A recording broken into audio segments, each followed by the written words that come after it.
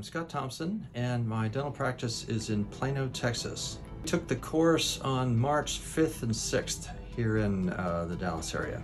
We did a whole bunch of different procedures that I had never really done before. We did osseous crown lengthening, soft tissue crown lengthening, gingivoplasties, gingivectomies, and then I did a whole bunch of fillings, many without any anesthetic at all, and the patients were absolutely flabbergasted how much better it was without having to use the drill. Just in the first week alone, even with in-network PPO fees, we exceeded $1,200 in collectible production without even really trying.